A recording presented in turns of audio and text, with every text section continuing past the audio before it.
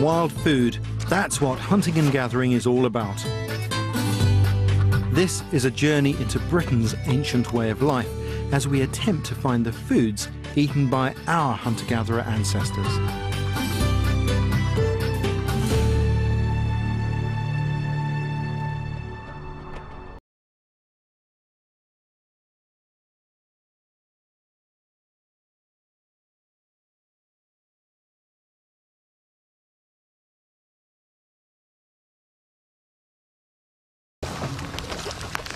Thousands of years ago, here in Britain, all of our ancestors would have been hunter-gatherers, but we know precious little about what they were eating. We believe that when they moved inland from the coast, they would have followed the waterways, and it certainly would have made sense. Rivers not only would have provided an excellent means of navigation, but they were chocker with wild foods. After the Ice Age melted away, Britain became a water world. A mosaic of marshes, swamps and lakes, far more extensive than we know today.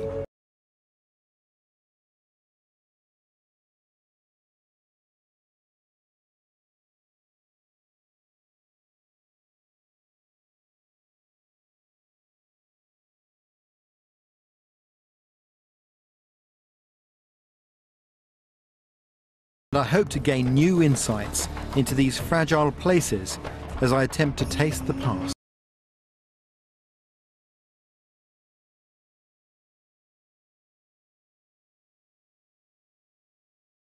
On this culinary journey is my friend Professor Gordon Hillman from University College London, who has spent his life studying and eating ancient wild foods.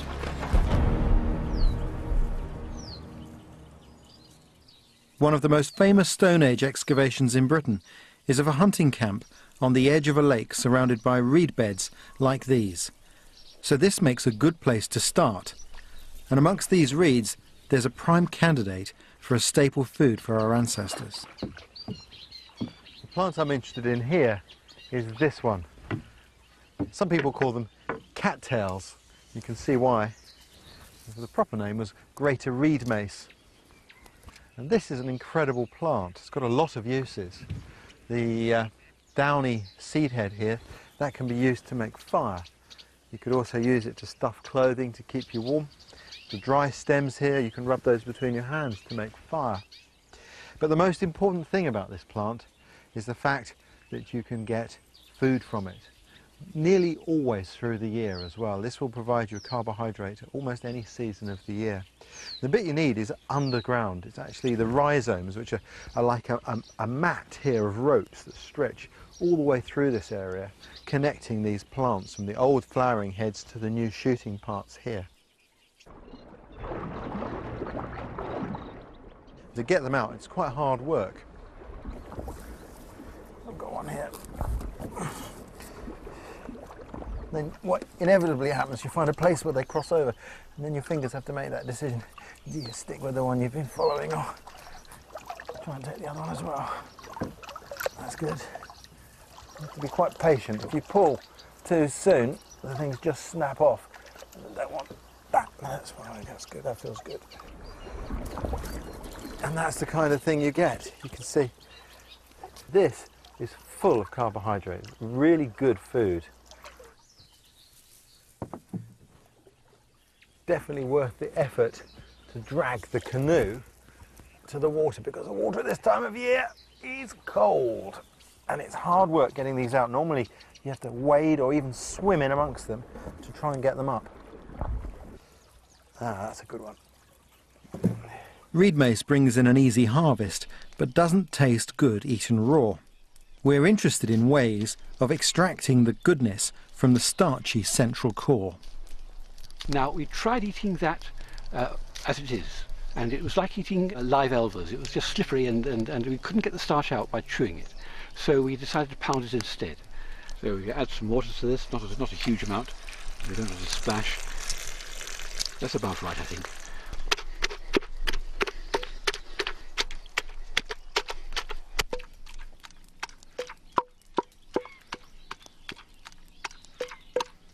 Pounding has separated the starch from the fibres, making a thick soup. a consistency not dissimilar to what you used to use in schools as glue. It was called gloy in those days. It's certainly glutinous, like that used to be. Rather scruffy. We've heated Gordon's mush to begin the thickening process, but it could just as easily have been left to congeal in the sun without the need for cooking pots. I've made you a drying rack for your gloop. Well, the gloop is very gloopy. You want to do that? You need to spread it on. Okay. It's pretty glutinous. Yeah. People looking at this might think it's a pretty miserable colour, which it is. That's good consistency though.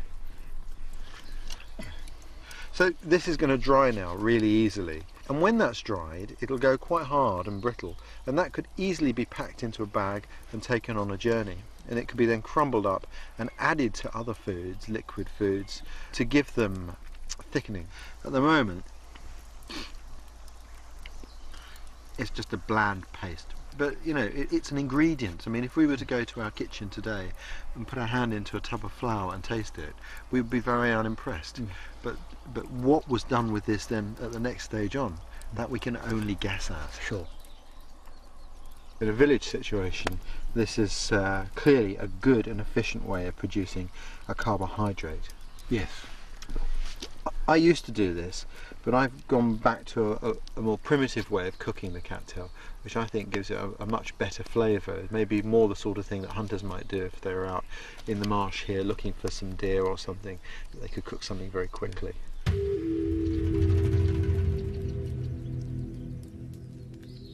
If you see there, you can see a skin, and then inside the skin is this spongy layer. And basically this comes oven ready. You just stick it straight in the embers and toast it until it's black. Get it good and hot, and it greatly improves the flavour, softens it, and it's delicious. Of course, the advantage of roasting will be that you actually tend to caramelise your carbohydrate to make it more sweet. Certainly it improves the flavour. Yes. Yeah. I often wonder, you know, when people were moving around in Britain following migratory animals, that they could easily have gone to cattail as a travel food. Yes. Even these rhizomes can be put in a pack, Sure. and carried for 2 or 3 days, Yes. and still used without any problem. And when I've hiked and relied on plant food for energy, this is surprisingly good. I mean, you really do get a rejuvenating energy from cattail. Yes. This is done now. What I've done is I've charred it. You can see it looks very unappealing. The bit I want though is in the middle, and what I have to do is break this open, and there, looking like cooked potato, are the fibres covered in starch. What you do now is you throw them out.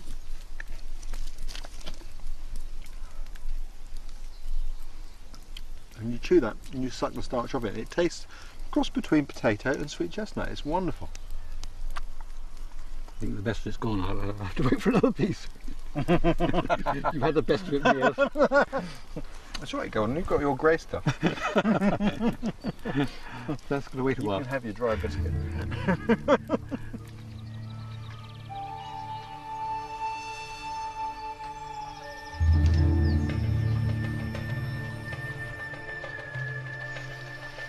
The dense mat of reed mace means we can literally walk on water, and as other plants take root, the landscape changes.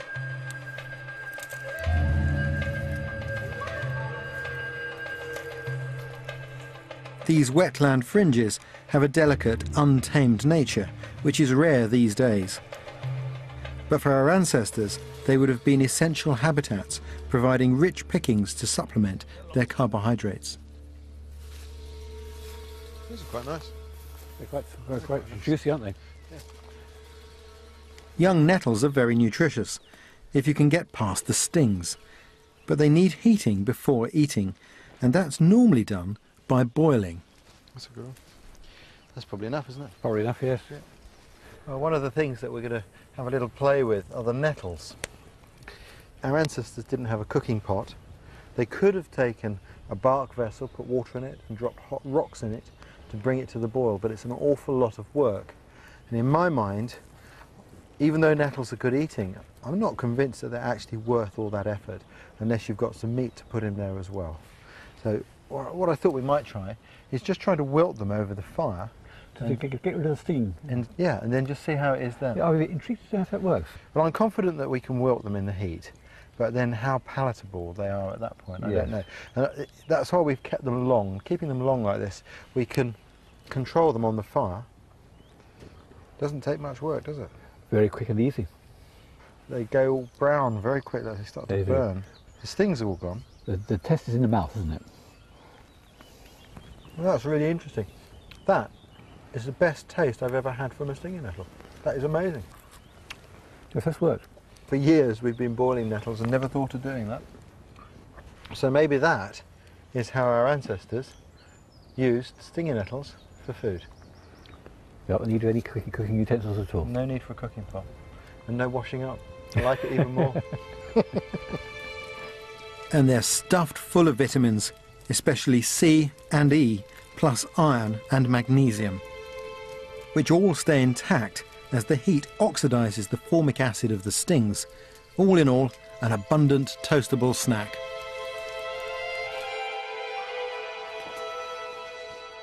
For hunter-gatherers, survival depends on their knowledge of their environment. So to understand the bigger picture of our ancient diet, Gordon and I need to build up an idea of our ancestral surroundings. To do that, we must travel back over 7,000 years to the Middle Stone Age, or Mesolithic. Okay, and we'll do it again. Okay, you don't want to unscrew that one yet? Where is it? We're not quite there yet. Okay, a little bit more. In boggy woods covering a prehistoric lake, Dr. Steve Boreham from the University of Cambridge has just such a time machine for exploring ancient landscapes. So what we're going to do is cock it, and that releases a metre-long void in the metal barrel. Okay, so if you'd like to grab hold, Ready? up we come. Here Feel we that go. clonk? Yep. Turn it. So here we are, we've got this strange pole going into the ground, and on the end of it we've got a tube that is gradually taking samples metre by metre as we go down into this mire here, this boggy ground. And roughly here it's estimated at about a metre every 1,000 years, so we're going back towards the Mesolithic now, very close to the Mesolithic. We're already into the period of farming in Britain, and it's quite exciting. Although we're not going to see a great deal other than mud, we will at least be touching mud from that period that we're interested in. I think that's quite evocative, really. We've come to the heart of our investigation. We're about to touch the plants of our past. It's a unique experience. Well, I'm going to bring it horizontal, Ray, if you can catch it. That's the one. Very Yeah. Okay. Down in the Mesolithic.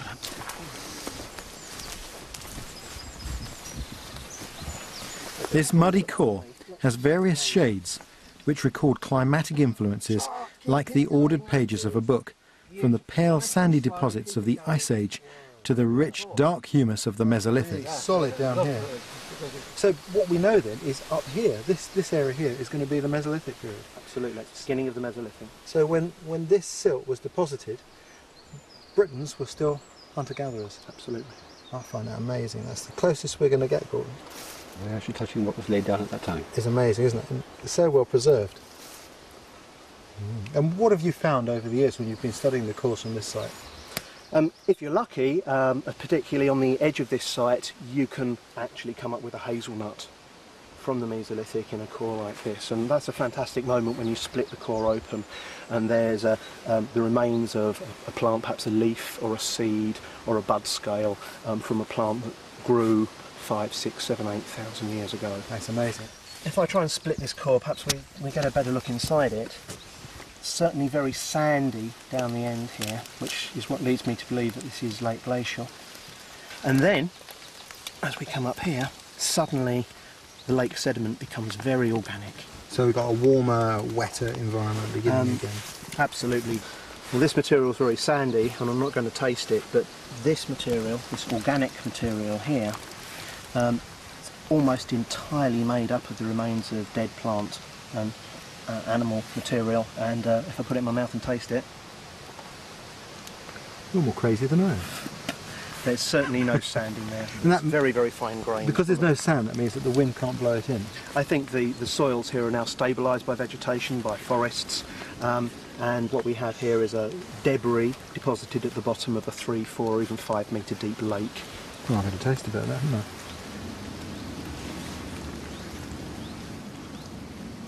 No sand at all. It's clay, but it's very smooth. Very smooth. Very pasty. It's incredible. We're eating plant matter from the Mesolithic, stuff most archaeologists sift and brush away. That'll probably be the weirdest thing we eat in this series. It's very smooth. These are plants our hunter-gatherer ancestors knew, and their identities in the form of pollen grains, thousands of years old, yet still intact, can be extracted from the core. We get a very tiny residue, put it on a slide, look at it down the microscope, and amazingly you can see pollen grains, and you can recognise the different types of pollen grains and match them to plants which grow around here today. We can start to build a picture from those pollen things of what the larger parts of the vegetation were. It's a fantastic technique for giving you an idea of what the landscape in the area around this lake would have been like. Amazing.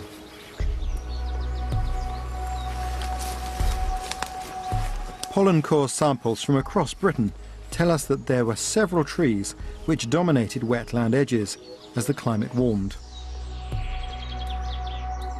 First pine, and then birch are recorded. Then thousands of years later, hazel, oak, elm and alder. By exploring similar environments today, we can fill in the possible shrubs and flowering plants. But for the detail of what Mesolithic Britons were actually using, we have to turn to extremely rare finds, seeds or roots which have survived thousands of years because of charring. This is when Gordon is in his element. What happens is that when something small and dense hits a fire, if it trickles through the fire and isn't burnt to ash itself, as all the light components would be, then it has a chance of being smothered by the ashes at the bottom of the fire and preserved by charring. To most people, this is just a small black seed, but to Gordon, it's an identity riddle, one that can be solved using his extensive seed archive. You're having to use often quite subtle features to distinguish one from another. And you have no hope of doing this except by comparing them very closely under the microscope with modern equivalents. Gordon's built this up over 30 years of gathering, and without this amazing collection, our study of ancient wild foods would be impossible. What we have here under the microscope now are some of these rare remains from a Mesolithic site, a hunter-gatherer site, called Mount Sandal in Northern Ireland. The pattern of cells at the upper end here of this seed is diagnostic of the white water lily. But of course we also get the yellow water lily turning up on these sites, and sites in Denmark and Germany. So this is clearly something that was used as food then. But of course we're having to work with miserable little fragments of the past that can't provide us with the whole picture clearly. So to flesh out the archaeology, we have to look elsewhere. And we've been lucky enough to spend time with Australian Aboriginals who still eat water lily seeds. Really? It's good. It's not bitter.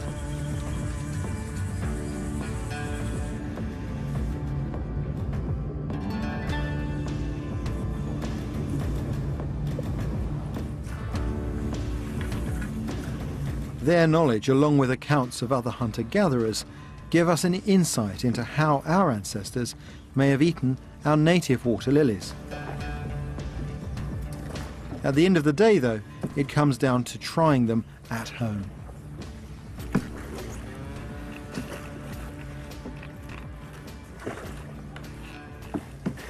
Some here, look. Oh, there's some there, that's right, yes. All popped. Let's have a look in this lot up here, shall we just cruise into this lot on the left up here, look.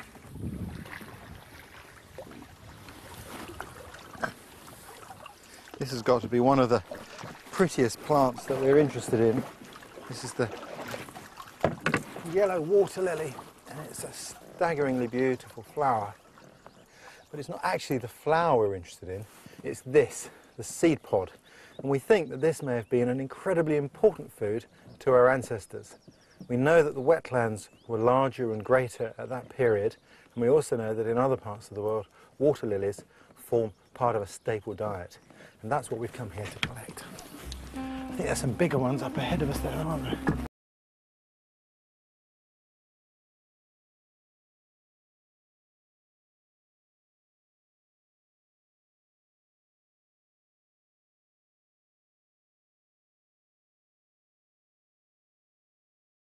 We've found that fresh yellow water lily seeds are incredibly bitter, eaten raw or roasted. But we've read of the Klamath tribe in Oregon who would ferment their seeds, so we're going to try that. It's an unusual method, but it's an efficient way to collect the seeds, which sink as the pods rot away over several days.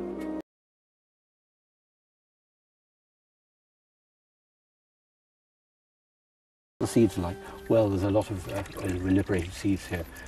So although we've got a few fruits that haven't gone, of course we've only had a week, haven't we, since we gathered these. It looks wonderful, doesn't it? Of course, what people at home won't realise is what it smells like. Well, that's part of the delight, isn't it? It's a potent brew indeed. I think this is a Gordon special. So you're going to sort all those out? Yes, we'll decant off the gut from the top, and I'll go and get a fire going. And we'll start grinding them. Yeah. Good. Good.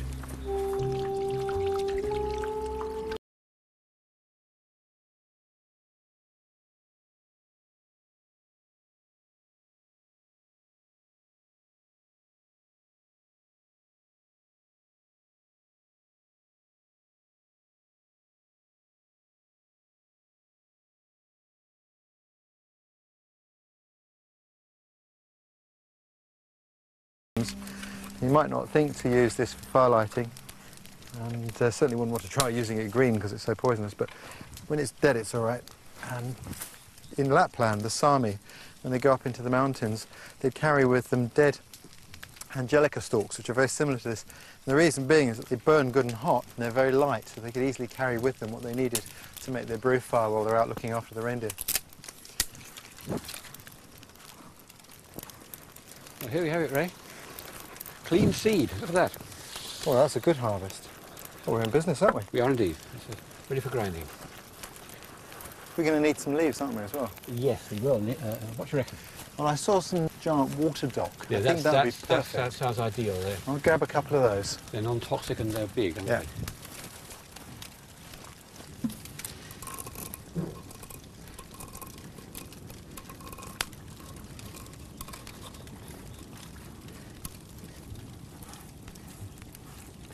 They've got very flowery innards. You can see the flower being liberated, but they're a bit tough. Of course, they're not half as tough to grind as they would be if we'd parched them or roasted them first. That would have turned them into little rubber balls that are completely ungrindable. But nevertheless, it's going to take a bit of work to get these cracked. All the best leaves were, of course, on the other side of the river. As always. Just take the midrib off the back of these leaves, and then I will wilt them on the fire. Like this. If I wilt these leaves, they will become very soft, like a little bit of chamois. And we can wrap this material that Gordon's grinding up in here and cook it in little parcels on the fire. One of my great pet hates in kind of modern backwoods camping, if you like, is people using aluminium foil. I can't stand the stuff because it gets thrown in the fire, it doesn't rot away, and it stays there forever, and it's just not necessary. There are so many leaves that we could use to do the same jobs, and all alternative methods that are usually better, they're more fun and more tasty and non-polluting. Good nettle here actually, Gordon. I think this one may give us all the string we need. This way of getting the fibres out isn't something I learned from any sort of book. I just sat down one day and played with nettles until it presented itself. Gordon, that's beginning to look like concrete. Yes, I suspect this shaly slate has contributed a little powder of its own, a little bit of rock powder, and turned the otherwise white flower from the centre of each of these seeds into a subtle shade of grey. I'm more concerned about the binding effect it might have. Yeah. So we've got string, we've got leaves. Well, and we've got some sludge.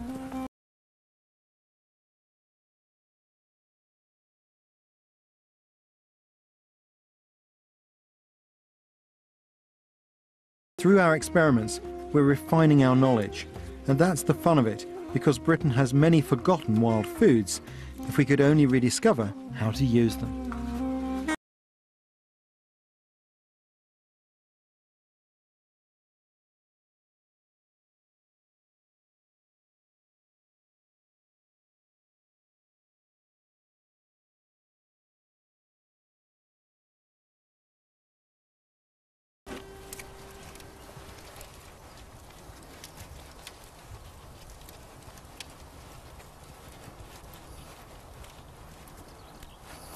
Perfect. These techniques aren't as arbitrary as they look. With a bit of experience, you can judge things very finely. And fire is one of the things I find really interesting. So fire is not just simple, it's not just a fire. You know, I've made the right type of fire for this type of cooking. It's quite small, but I've got good hot embers, and I've chosen firewood that will give us good ash, so that I've got a lot of ash around the thing. It reduces the oxygen and the risk of the thing being consumed by the fire. So fire is actually a very sophisticated thing. Oh, Gordon, I'm looking at that thinking we should try that now. Let's give it a spin. So it's not gone hard inside, it stayed soft. Right. Which I'm not surprised at, because it's kind of a steaming. Now, last time I cooked something for you, it tasted good, didn't it? You've gone quiet. Let's try. Still bitter. Yes, that's very bitter.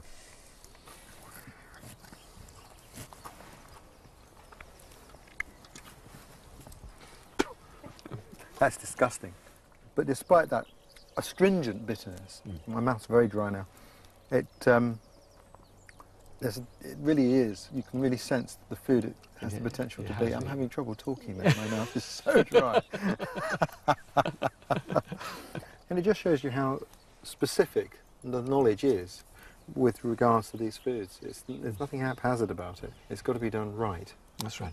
Well, you see, that's the problem of television, isn't it? Because the truth of the matter is the production crew are all going on holiday, aren't they? And we had to do this a week ahead of time. I think we should make the crew all eat some, don't you think? I think that's fair dues, fair dues.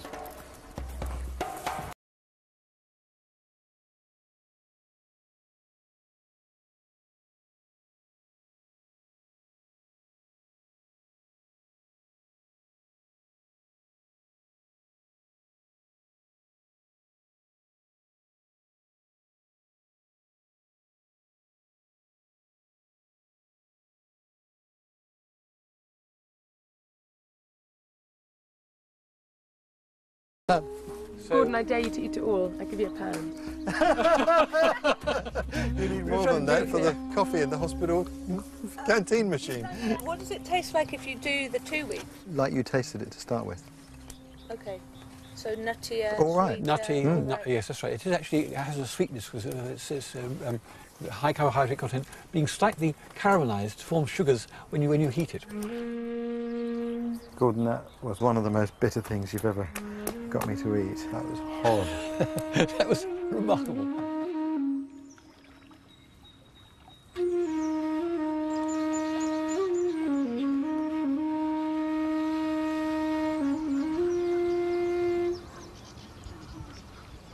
It's hard to imagine a time when the British landscape wasn't shaped by man. But in the Mesolithic, we were still one influence amongst many, which included herds of wild horses and ancient auroch. There is evidence which could suggest humans burnt reed beds, and certainly open fenland like this would have been a prime hunting ground, with game tempted out of cover by fresh green shoots.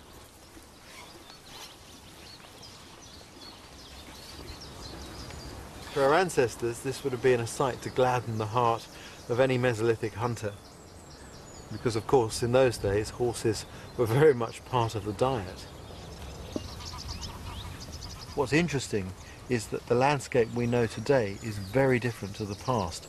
Many of the animals that used to be here are not anymore, and their activities helped preserve different microenvironments that were of great importance to our ancestors in their foraging activities.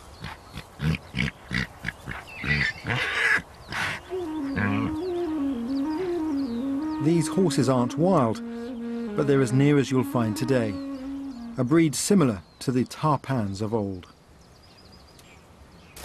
I was watching the horses eating here a few minutes ago, and it's really interesting to see not the things that they've eaten. There's no surprises there. They're eating the young shoots of the reeds, they're eating the young shoots of the greater reed mace. But what they are leaving is this, which is iris, which is poisonous. So you can see already their selective grazing is going to have an impact on this environment of what plants remain here and those that don't.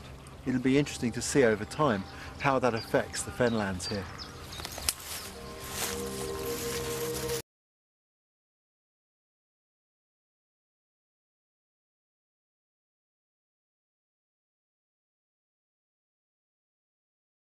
To live in wetlands is to live with change. Marshes naturally dry out, becoming moist woodland, but grazed areas remain open and often flood, attracting wildfire.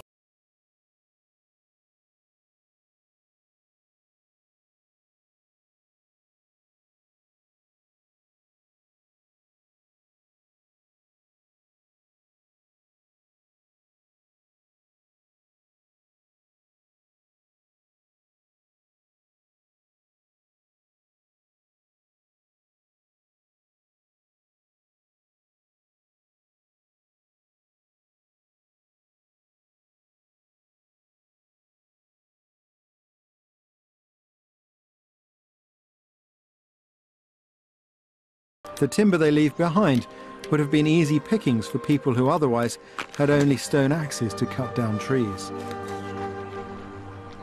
Beaver coppice the woodland edge and create waterways through it, making flooded forests which have an abundance of wild foods, especially in the spring.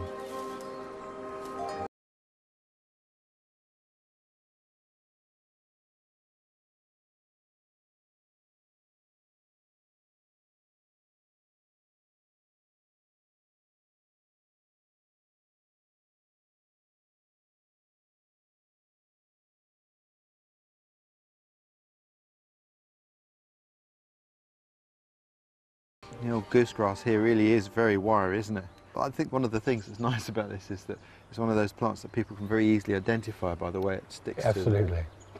They are edible as they are, aren't they? Yep. And supposedly very good for the lymph system, lymphatic system. I'll add a few more then. You never know. This is the winter leaves from a plant called lady's smock, Cardamine pratensis. It's a beautiful spring flower that's full of vitamin C and has a very strong mustard flavour. Really, the only part of that I really like is the petals of the flower itself. The green parts are so pungent that they are almost too strong. But these winter leaves are much milder and a much better flavour for a salad. And I think that's quite interesting as well, because you can find these leaves at exactly the period in the year when a hunter-gatherer would be in need of the sort of vitamins that come from this plant. Okay. What about dog rose then? Because there's a big dog rose here. Yes, I find the shoots of this are only edible when they're really very young indeed. Like this? Oh yes, exactly those. Exactly that. You get young, crisp bit that breaks off, snaps off easily. I like the flowers in Yes, salad they're as well. good too. Yeah. Very good.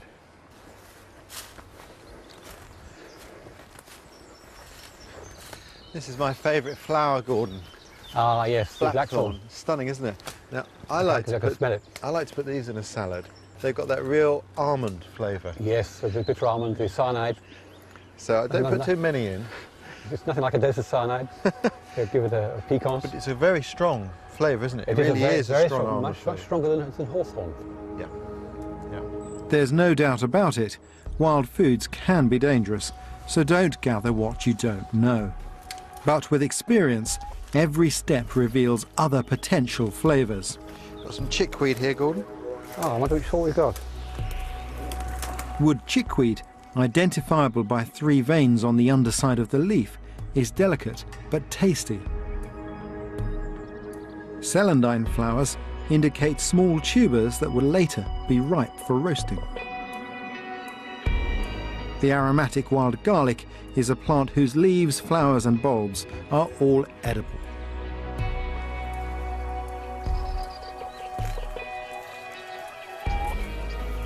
Hunter-gatherers I've met don't see themselves as separate from nature. They live within it, carrying a mental map of where important resources are and when they are at their best. It's a mindset we in Britain have lost, but one our ancestors must have had. One of the delicacies available at this time of year for our foragers would have been wild birds' eggs. And to give you an idea of what they might have done with them, I've brought with me a couple of goose eggs. Of course, these were bought, not harvested. The great thing about an egg is it comes packaged, ready to cook, in its own cooking pot. And what I need to do is open it up. If I put that in the fire as it is and cook it, it will explode, and we want to try and avoid that at all costs. So what I'm going to do, in the blunt end of the eggshell, I'm going to use a knife. They would have used obviously a piece of flint. I'm just going to tap with the knife and break a hole in the top of the egg, which is just slightly over a centimetre in diameter. If you make it too small, the hole heals over and then the egg can burst again. And that egg is now ready to cook, you can see there. And the way I'm going to do that is just going to nestle it into the embers of the fire. The fire's quite hot, this fire. Move the burning sticks away a little bit and rake some embers up around that.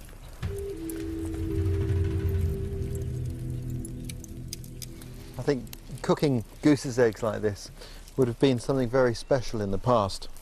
We kind of take eggs for granted, but if you're foraging for them, there are only a few birds that could give you eggs throughout the year, things like pigeons.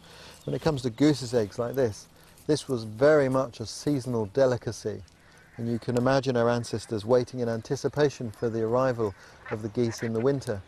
That meant a lot of things. It meant a fat, rich bird to be eaten during the winter. And then when spring came along, they'd have been watching very eagerly, maybe the children out looking, gathering the eggs, bring them back and cook them. It's quite likely that people sat around and cooked them in this way as a bit of a feast. Roughly how long would you allow an egg to cook for in a gentle fire like this one? To be honest with you, out here, the temperature, the ambient temperature, the wind, Yes, sure. the type of embers that we're burning, the dryness of the firewood, that all has an effect. So the only way to know is to watch. Yes, sure.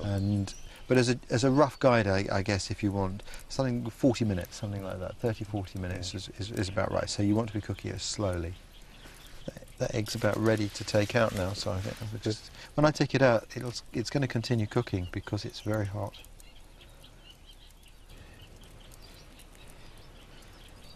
I'm glad you're pointing at yourself, right? Oh. No, I think it's going to go off. Might as well go off in a useful direction. This one's ready. Looks good. Been cooking now. Yeah, this one's ready for. I really like this direct sort of cooking. You know, it's just straight into the fire, and you get to taste the ingredients. You know, in the purest state. There's no. Right, sure enough. And there we are. Look, Excellent. nicely cooked. Looks yummy. Thank you. That's good. In fact, I'll tell you what I really like. I like these, the flowers, especially when they're at this point, when they haven't quite opened.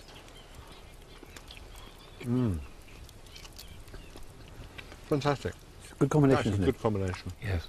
Those plants were growing into life a matter of minutes ago, and this could be true of the egg too. Yeah.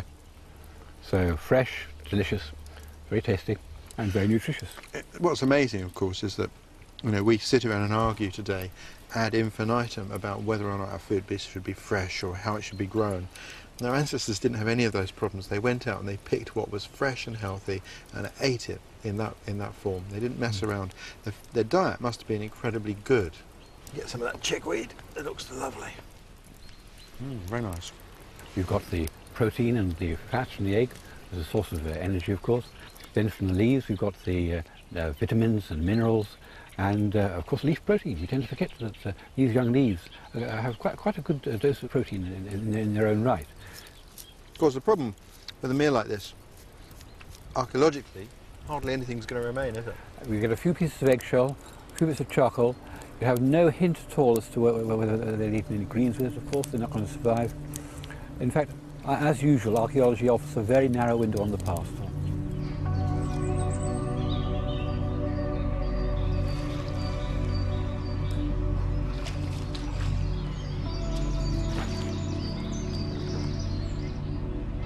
Archaeologists have found evidence of our ancestors eating adult wildfowl, which suggests they hunted on estuaries and inland lakes. And paddling a canoe is a timeless way to explore these still waters.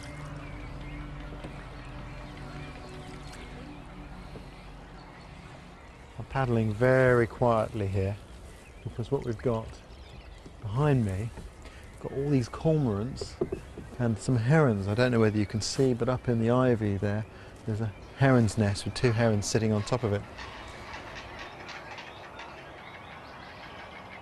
Places like this have got a real atmosphere. I can't help thinking that that wouldn't have been lost on our ancestors as well. Maybe these are places where there were birds of some sort of religious significance. We'll never know. It would be supposition to say. But certainly, birds like this would also have been on the menu. And there's the opportunity, obviously, to collect eggs, to come looking for young birds, fledglings on the nest. Maybe some of the birds, young youngsters, could have been tied into the nest so that they were fed to a large size. That was done later in history with pigeons. Who knows?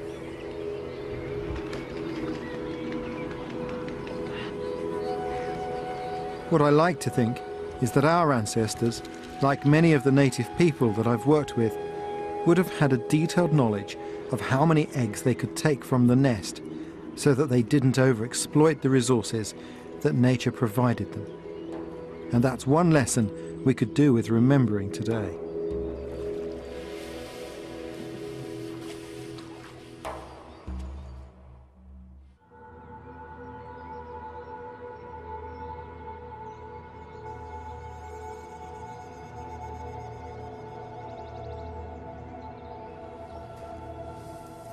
So we've travelled through marsh, wet woodland and lakes and seen how it's possible to find a diverse diet. But there's one last food we need to consider, and that's fish, which brings us back to running water.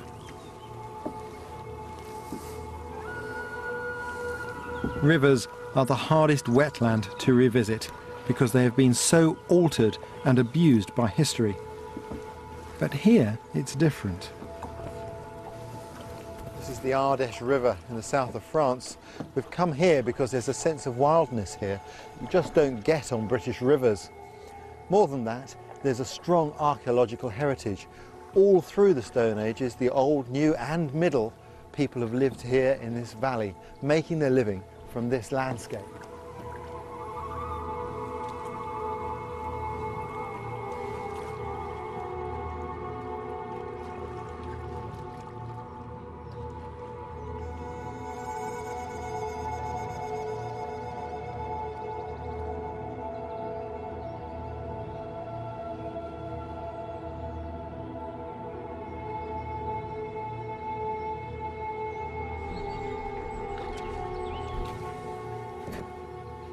See you later. See you later, Ray.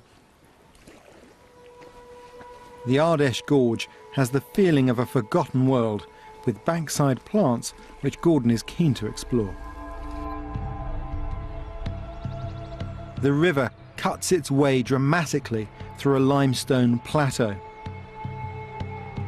Over thousands of years, it has deepened this gorge, so that today, the Stone Age cave dwellings of the past are found high up on the cliffs.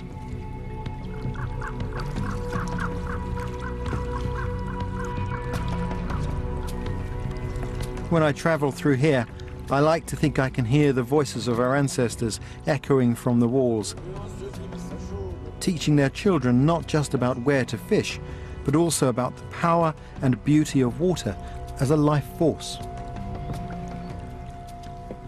One of the real joys of the river is the health of the fish life here. All the shallows are literally teeming with small fry, and there are much larger fish to be found in the central channels.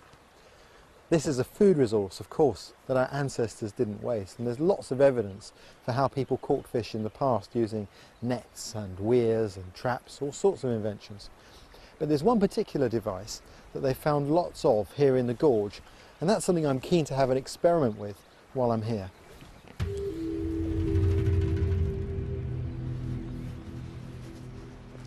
All through this gorge there's plenty of evidence for the use of harpoons in the archaeological record.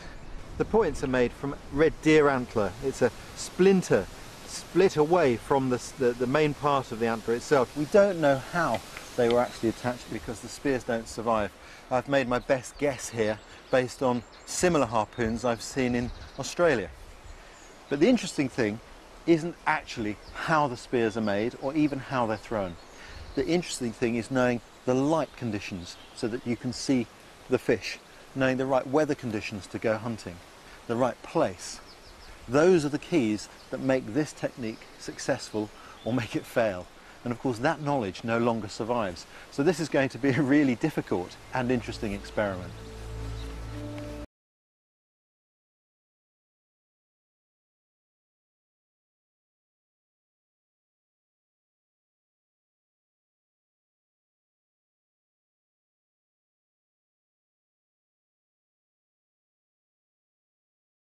Of course, spearfishing is illegal, and we had to get special permission to try out this technique.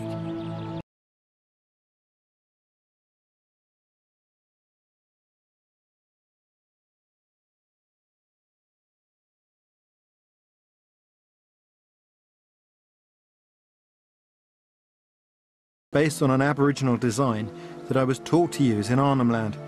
It's deceptively simple, improving both speed and accuracy of my throw.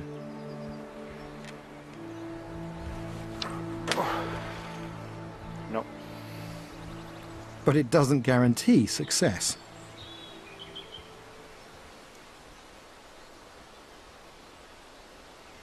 These thin strips of riverside meadows and glades are fragments of a lost landscape which used to fringe all of our rivers. When farming began, it was these areas which were amongst the first to be cleared, so it's a rare opportunity for Gordon to investigate this ancient habitat and the wild foods it provides. Now here's a plant worth having. This is a plant called the salad burnet. It's certainly more chewy at this time of year than it is earlier in the season, but it's fairly bland, a slight bitterness to it, so good eating as a salad. We gather a lot of this, I think. Well, here we have some plants familiar in Britain, thyme. There's the same lovely smell, and it's obviously with fairly bland fare sometimes, these flavoursome plants would be very important to hunter-gatherers, and to perk up the appetite and make the eating experience all that much more pleasant. In fact, virtually everything around here is edible in some way or other. With his detailed knowledge, Gordon can see the landscape as a living larder.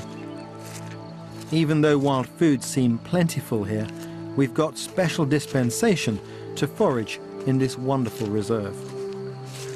Well, here's something worth having. When you want a sugar rush, and I must admit I'm a bit peckish now, let's see. These are really good. They're so sweet. They're very sugary, these flowers of the false acacia, and it's really good. Excellent.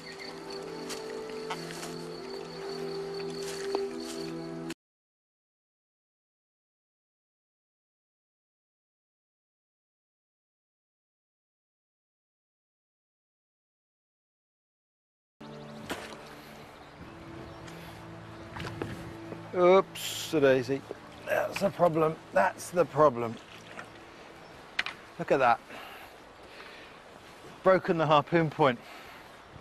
Takes a long while to make a harpoon like that. The last thing you want to do if you're a hunter-gatherer is to break it. The problem I've got is that the water is really milky. Normally here you could see for a metre or more into the water, but 2 days ago it rained, and the rain has washed all this sediment down into the main river. I can't see the rocks in here, that's the problem, that's how that got broken. And if I carry on fishing here, I'm going to break this harpoon too, then there's no chance of a fish supper. So I think the best bet is to get in my canoe and try something a little bit different.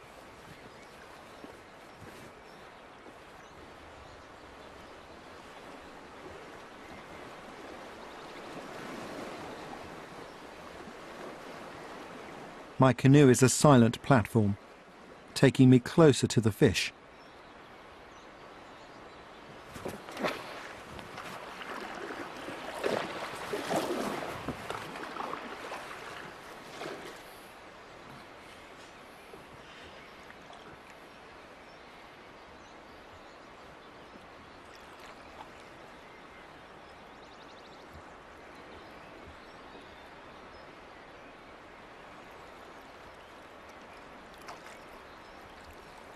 It's now about stalking, not just waiting, and it takes total concentration.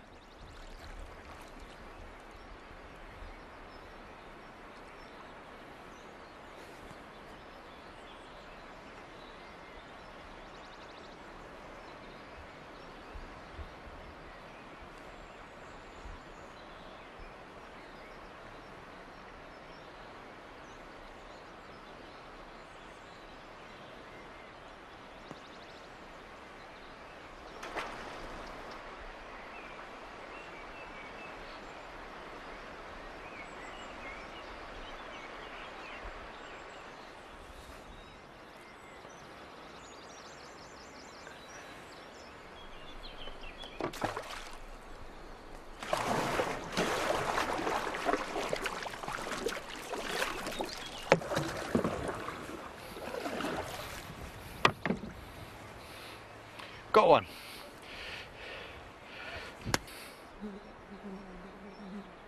This is far from fishing as we know it today. To succeed, I have to make a direct hit, and after 6 hours, I'm beginning to get the hang of it.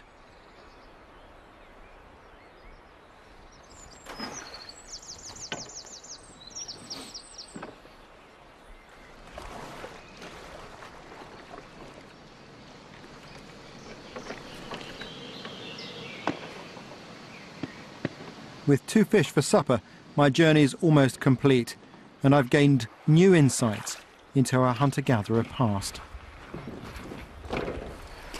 Well, I had some luck. Well done, yeah, it's fantastic. So we've got a couple of fish. One's a trout, what's the other? There's a chub, I think. Let's have a look. Look. Oh. That's gone. And I've lost one barb off this one as well. So they're fairly fragile. They're very fragile. But what I am impressed with is how well the binding has held up. And the resin coating has done a really good job, look. There's so no sign of cracking or anything, has it? No, and I've used a rawhide binding, and that will absorb water, and so it will swell. But all I have to do is put that over the fire and heat it, and that will repair that. I saw much bigger fish, but I'm afraid my aim isn't as good as it should be. And so I managed to miss those. Well, it's just remarkable with murky water that you should have this success. Yeah, it was very milky water. But it just shows how, you know, a day's rain can spoil your food supply. Yes, that's a lesson, isn't it? Yeah. How have you got on? Well, the meadows that you pointed out to me was really quite remarkable. I'd say half the plants produced something edible.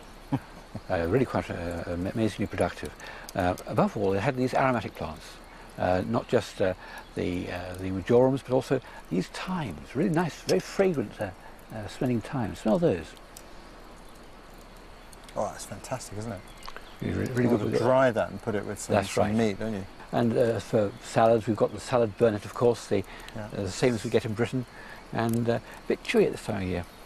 It's very chewy at this time of year. And then, of course, the thing that people often forget about, the leaves of poppy. A bit hairy, but a very distinctive flavour. I can't relate it to anything else at all. It's a flavour all of its own. I don't know how you describe that. No, but it's nice. It is a nice flavour. Yeah, the hair's on problem. It's crunchy. It is. It's very good. Gordon, I guess we could steam these fish over time if we wanted to, but they're such nice fish. I thought I'd just cook them straight over the fire. Right. It's nice and fresh. Yeah, they're lovely and fresh. And I think just a very simple means of cooking them would be ideal. I'm not gutting the fish, do you see?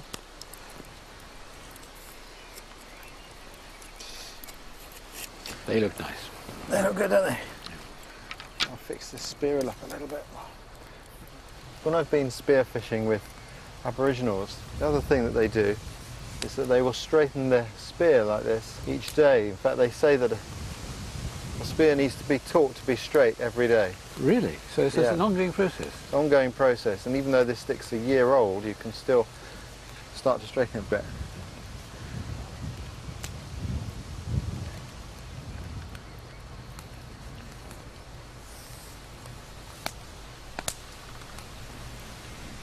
The thing about fishes such as trout is that they're rich in fat. They're an oily fish. The oil they contain is very rich in these omega-3 fatty acids that we have all too few of, all too little of in our present-day diet. And these omega-3 fatty acids are very important for brain formation in infants, so pregnant mums should make sure they have plenty of these sorts of foods, and brain maintenance generally. The thing about the Mesolithic people is that they had a pretty good diet, the omega-3, far better than what we get today. Here you go, Gordon. Fresh from the river. I like this simple way of cooking things in their natural wrappings. All the oil retained. All the oil retained, and there's a lot of oil in this area here around the belly. Oh, that's gorgeous. It's just so juicy. Oh, fantastic. It's really the best fish I've ever tried. Well, that's high praise indeed.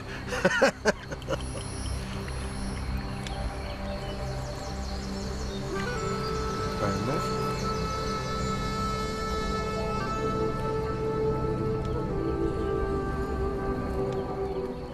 There's absolutely no doubt about it.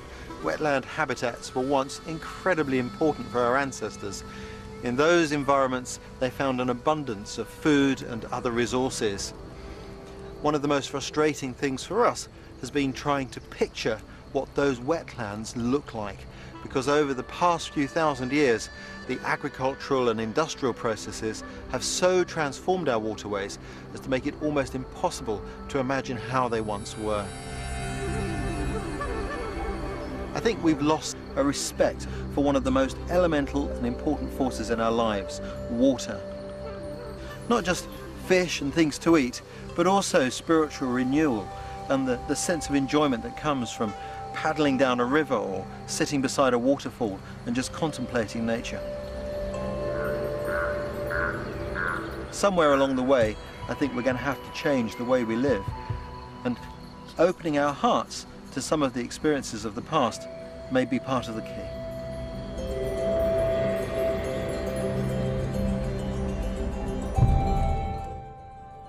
Food on offer next Wednesday at 8. And can the right diet keep us sexy? Vic Reeves and his wife attempt to find out in The Truth About Food tomorrow night at 9 here on BBC Two.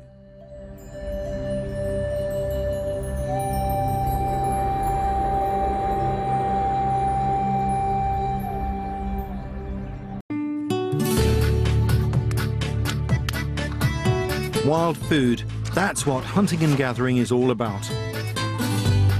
This is a journey into Britain's ancient way of life as we attempt to find the foods eaten by our hunter-gatherer ancestors.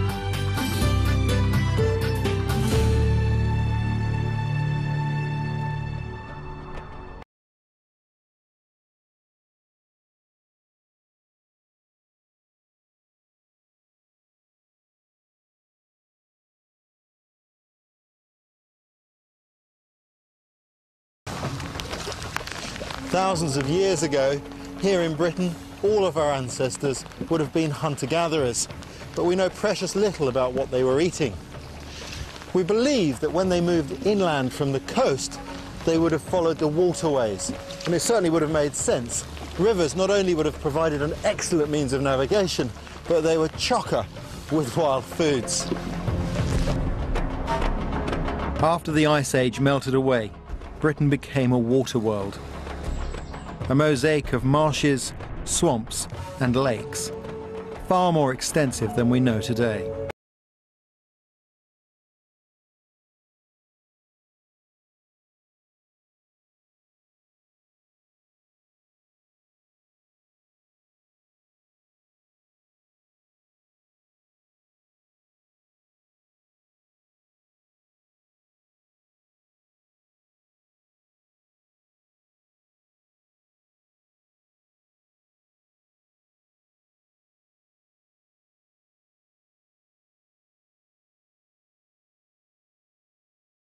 on this culinary journey is my friend, Professor Gordon Hillman from University College London, who has spent his life studying and eating ancient wild foods.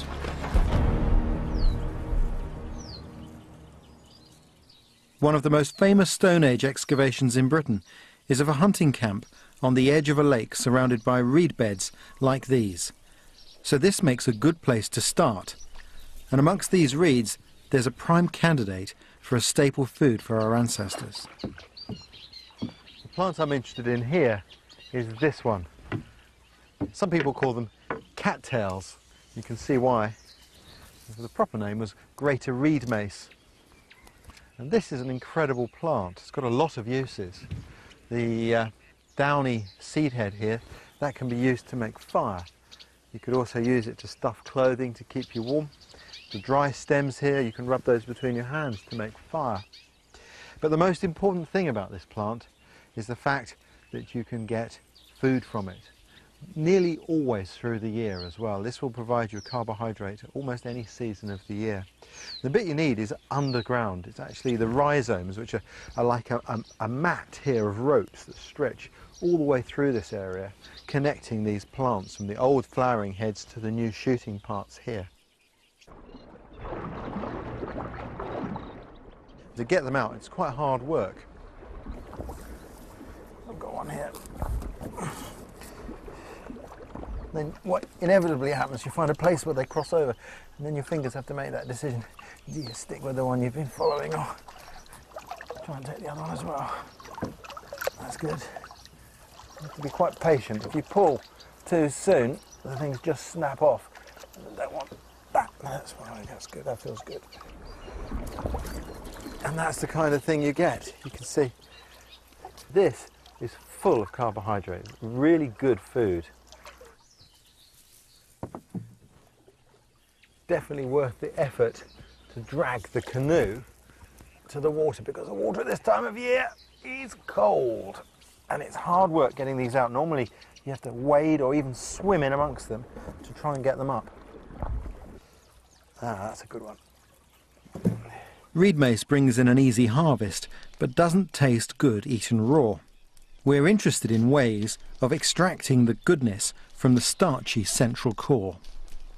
Now, we tried eating that as it is, and it was like eating live elvers. It was just slippery, and we couldn't get the starch out by chewing it. So we decided to pound it instead. So we add some water to this, not a huge amount. We don't have to splash. That's about right, I think.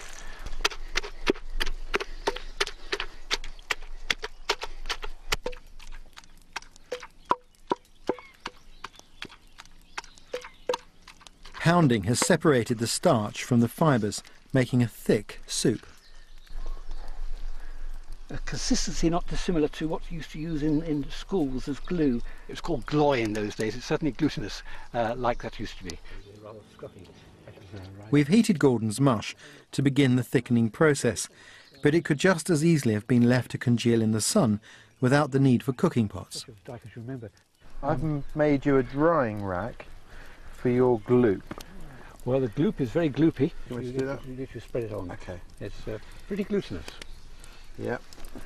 People looking at this might think it's a pretty miserable colour, which it is. That's good consistency though. So this is going to dry now really easily, and when that's dried it'll go quite hard and brittle, and that could easily be packed into a bag and taken on a journey, and it could be then crumbled up and added to other foods, liquid foods, to give them thickening. At the moment it's just a bland paste, but you know, it's an ingredient. I mean, if we were to go to our kitchen today and put our hand into a tub of flour and taste it, we would be very unimpressed.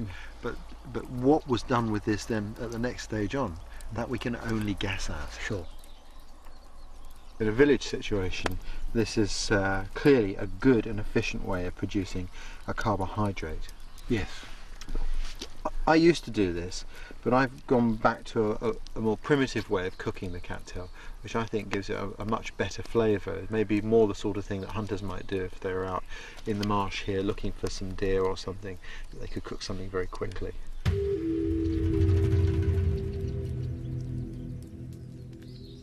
You see there, You can see a skin, and then inside the skin is this spongy layer. And basically this comes oven ready. You just stick it straight in the embers and toast it until it's black. Get it good and hot. And it greatly improves the flavour, softens it, and it's delicious. Of course, the advantage of roasting will be that you actually tend to caramelise your carbohydrates to make it more sweet. Certainly it improves the flavour. Yeah. I often wonder, when people were moving around in Britain following migratory animals, that they could easily have gone to cattail as a travel food. Yes. Even these rhizomes can be put in a pack and carried for 2 or 3 days and still used without any problem. And when I've hiked and relied on plant food for energy, this is surprisingly good. I mean, you really do get a rejuvenating energy from cattail. Yes. This is done now. What I've done is I've charred it. You can see it looks very unappealing. The bit I want though is in the middle, and what I have to do is break this open, and there, looking like cooked potato, are the fibres covered in starch. What you do now is you fold them out.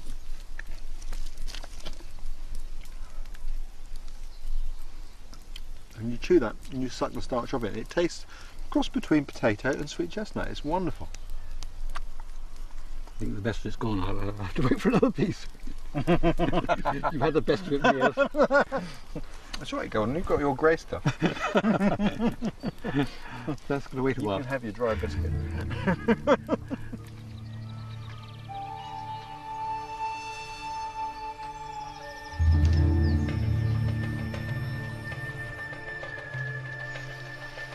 The dense mat of reed mace means we can literally walk on water, and as other plants take root, the landscape changes.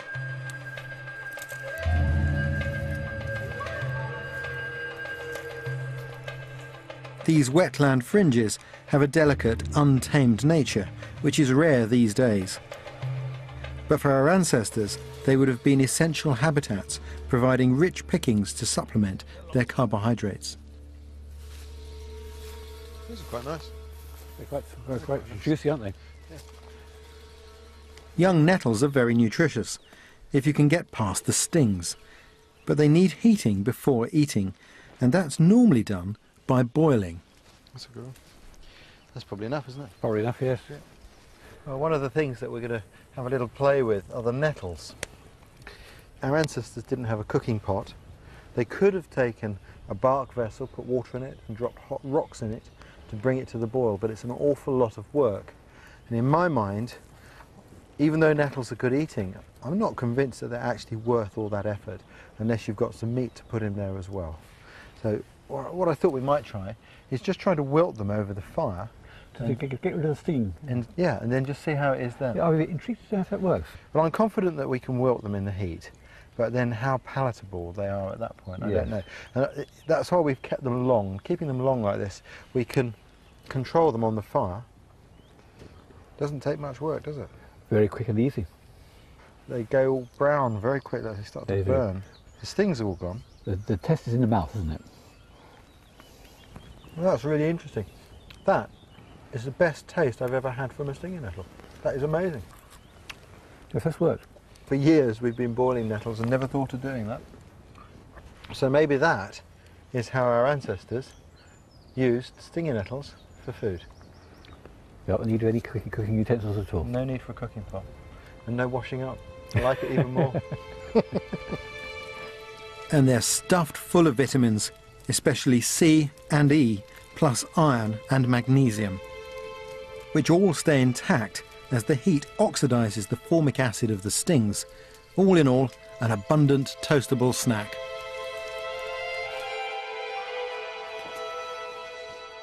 For hunter-gatherers, survival depends on their knowledge of their environment. So to understand the bigger picture of our ancient diet, Gordon and I need to build up an idea of our ancestral surroundings. To do that, we must travel back over 7,000 years to the Middle Stone Age or Mesolithic. Okay, and we'll do it again. Okay. You don't unscrew that one yet? Where is it? We're not quite there yet. Okay, a little bit more. In boggy woods covering a prehistoric lake, Dr. Steve Borum from the University of Cambridge as just such a time machine for exploring ancient landscapes. So what we're going to do is cock it, and that releases a metre-long void in the metal barrel. Okay, so if you'd like to grab hold, Ready? up we come. There Feel we that go. clonk? Yep. Turn it. So here we are, we've got this strange pole going into the ground, and on the end of it we've got a tube that is gradually taking samples metre by metre as we go down into this mire here, this boggy ground. And roughly here it's estimated at about a metre every 1,000 years, so we're going back towards the Mesolithic now, very close to the Mesolithic. We're already into the period of farming in Britain, and it's quite exciting. Although we're not going to see a great deal other than mud, we will at least be touching mud from that period that we're interested in. I think that's quite evocative, really. We've come to the heart of our investigation. We're about to touch the plants of our past. It's a unique experience. Well, I'm going to bring it horizontal, Ray, if you can catch it. That's the one. Very Yeah. Okay. Down in the Mesolithic.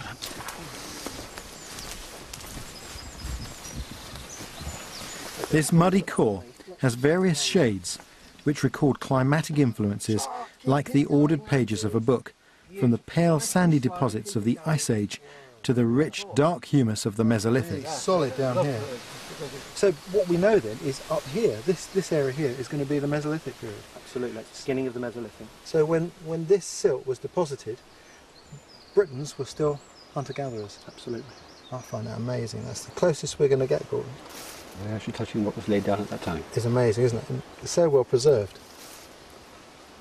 And what have you found over the years when you've been studying the course on this site? If you're lucky, particularly on the edge of this site, you can actually come up with a hazelnut from the Mesolithic in a core like this, and that's a fantastic moment when you split the core open and there's the remains of a plant, perhaps a leaf or a seed or a bud scale from a plant that grew 5, 6, 7, 8,000 years ago. That's amazing. If I try and split this core, perhaps we get a better look inside it. Certainly very sandy down the end here, which is what leads me to believe that this is late glacial. And then, as we come up here, suddenly the lake sediment becomes very organic. So we've got a warmer, wetter environment beginning again. Absolutely. Well, this material is very sandy, and I'm not going to taste it, but this material, this organic material here, it's almost entirely made up of the remains of dead plant and animal material, and if I put it in my mouth and taste it, You're more crazy than I am. there's certainly no sand in there. And that- It's very, very fine grain. Because there's no sand, that means that the wind can't blow it in. I think the soils here are now stabilised by vegetation, by forests, and what we have here is a debris deposited at the bottom of a 3, 4 or even 5 metre deep lake. Well, I've had a taste of it, haven't I?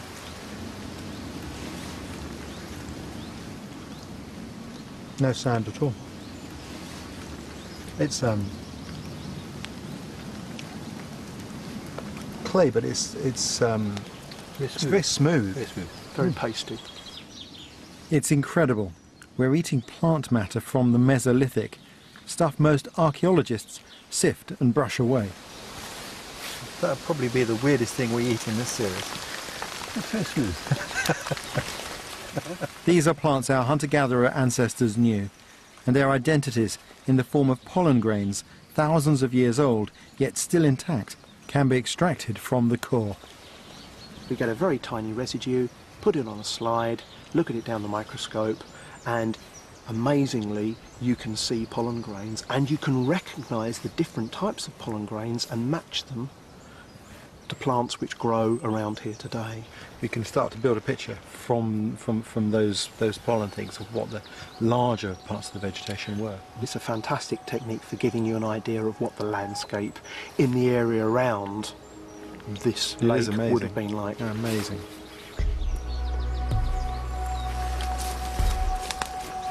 Pollen core samples from across Britain tell us that there were several trees which dominated wetland edges as the climate warmed. First pine, and then birch are recorded. Then thousands of years later, hazel, oak, elm and alder. By exploring similar environments today, we can fill in the possible shrubs and flowering plants. But for the detail of what Mesolithic Britons were actually using, we have to turn to extremely rare finds, seeds or roots which have survived thousands of years because of charring. This is when Gordon is in his element. What happens is that when something small and dense hits a fire, if it trickles through the fire and isn't burnt to ash itself, as all the light components would be, then it has a chance of being smothered by the ashes at the bottom of the fire and preserved by charring. To most people, this is just a small black seed, but to Gordon, it's an identity riddle, one that can be solved using his extensive seed archive. You're having to use often quite subtle features to distinguish one from another. And you have no hope of doing this except by comparing them very closely under the microscope with modern equivalents. Gordon's built this up over 30 years of gathering, and without this amazing collection, our study of ancient wild foods would be impossible. What we have here under the microscope now are some of these rare remains from a Mesolithic site, a hunter-gatherer site, called Mount Sandal in Northern Ireland. The pattern of cells at the upper end here of this seed is diagnostic of the white water lily. But of course we also get the yellow water lily turning up on these sites, and sites in Denmark and Germany. So this is clearly something that was used as food then. But of course we're having to work with miserable little fragments of the past that can't provide us with the whole picture clearly. So to flesh out the archaeology, we have to look elsewhere. And we've been lucky enough to spend time with Australian Aboriginals who still eat water lily seeds. Right? It's good. It's not bitter.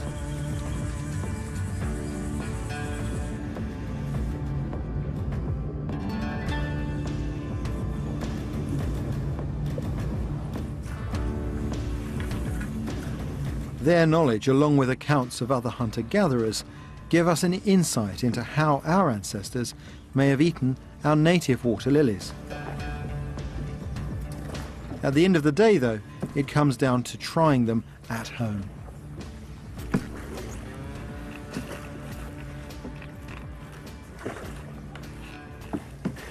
Some here, look. Oh, there's some there, that's right, yes, all popped. Let's have a look in this lot up here. Shall we just cruise into this lot on the left up here, look.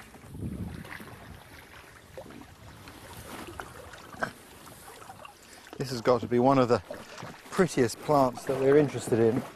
This is the yellow water lily, and it's a staggeringly beautiful flower. But it's not actually the flower we're interested in, it's this, the seed pod. And we think that this may have been an incredibly important food to our ancestors. We know that the wetlands were larger and greater at that period, and we also know that in other parts of the world, water lilies form part of a staple diet. And that's what we've come here to collect. I think there's some bigger ones up ahead of us there, aren't there?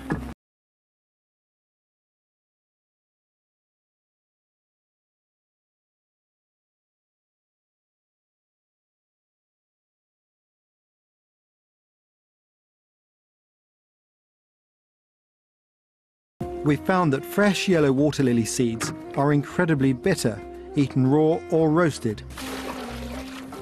But we've read of the Klamath tribe in Oregon who would ferment their seeds, so we're going to try that. It's an unusual method, but it's an efficient way to collect the seeds, which sink as the pods rot away over several days.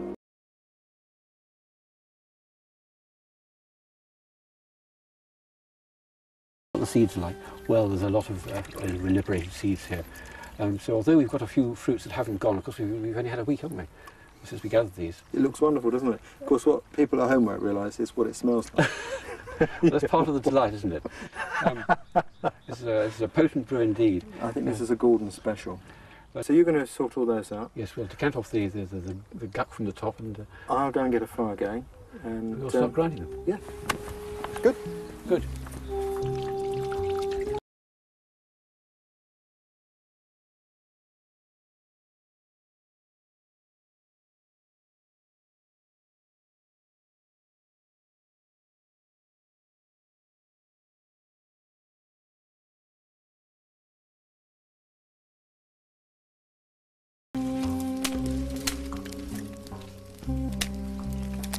dead hemlock stems.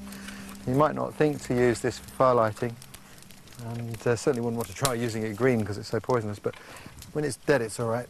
And in Lapland, the Sami, when they go up into the mountains, they carry with them dead angelica stalks, which are very similar to this. And the reason being is that they burn good and hot, and they're very light, so they could easily carry with them what they needed to make their brew fire while they're out looking after the reindeer. Well, here we have it, Ray. Clean seed, look at that.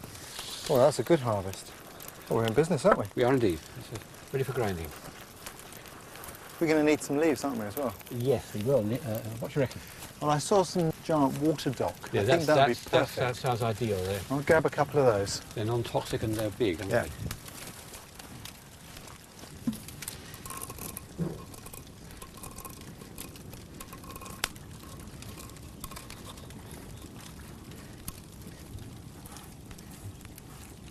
They've got very flowery innards. You can see the flower being liberated, but they're a bit tough. Of course, they're not half as tough to grind as they would be if we'd parched them or roasted them first. That would have turned them into little rubber balls that are completely ungrindable. But nevertheless, it's going to take a bit of work to get these cracked. All the best leaves were, of course, on the other side of the river. As always. Just take the midrib off the back of these leaves, and then I will wilt them on the fire, like this. If I wilt these leaves, they will become very soft, like a little bit of chamois. And we can wrap this material that Gordon's grinding up in here and cook it in little parcels on the fire.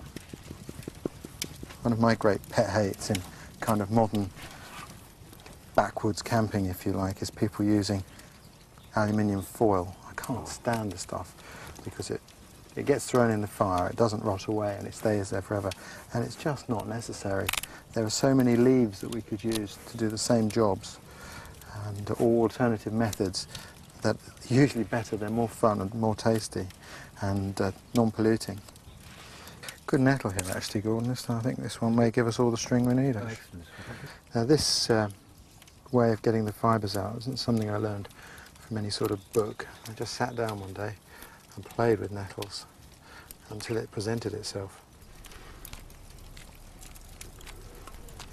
Now, Gordon, that's beginning to look like concrete. Yes, I suspect this shaly slate has contributed a little powder of its own, a little bit of rock powder, and turned the otherwise white flower from the centre of each of these seeds into a subtle shade of grey. I'm more concerned about the binding effect it might have. Yeah. So we've got string, we've got leaves. Well, and we've got some sludge.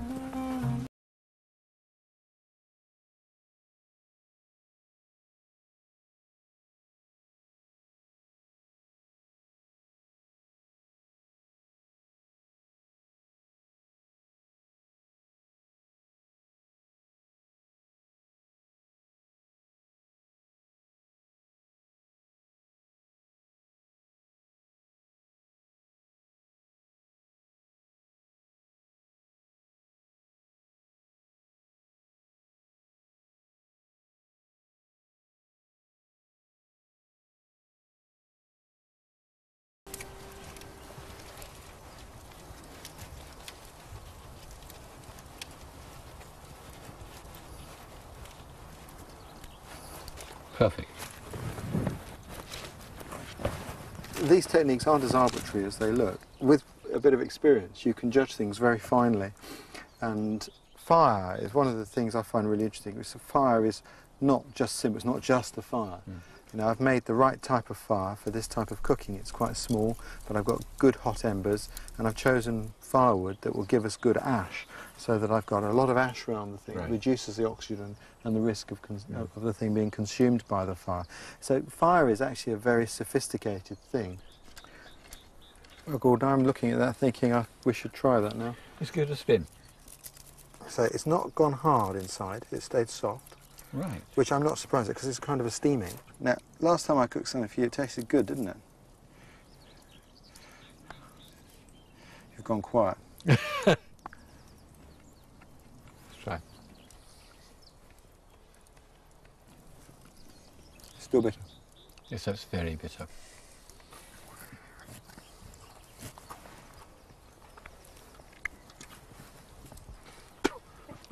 That's disgusting. But despite that astringent bitterness, my mouth's very dry now. It really is. You can really sense that the food has the potential to be. I'm having trouble talking now. My mouth is so dry. And it just shows you how specific the knowledge is with regards to these foods. There's nothing haphazard about it. It's got to be done right. That's right. Well, you see, that's the problem of television, isn't it? Because the truth of the matter is the production crew are all going on holiday, aren't they? And we had to do this a week ahead of time. I think we should make the crew all eat some, don't you think? I think that's fair dues, fair dues. Here, what happens?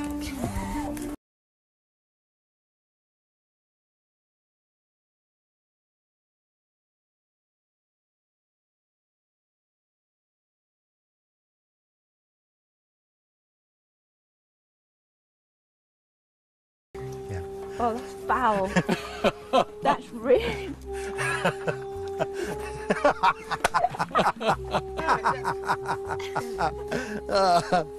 Gordon, I dare you to eat it all. I give you £1. You need more than that for the coffee in the hospital canteen machine. What does it taste like if you do the 2 weeks? Like you tasted it to start with. Okay, so nuttier, All right. sweeter, Nutty, right. yes, that's right. It is actually, it has a sweetness because it's high carbohydrate content, being slightly caramelised to form sugars when you heat it. Gordon, that was one of the most bitter things you've ever got me to eat. That was horrible. That was remarkable.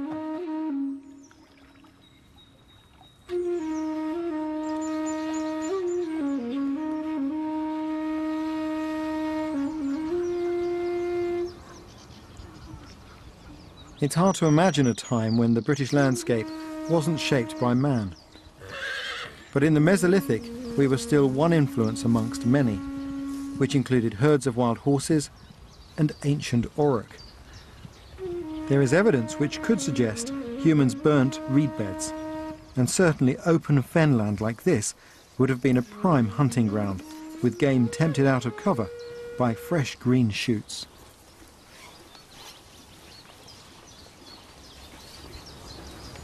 For our ancestors, this would have been a sight to gladden the heart of any Mesolithic hunter.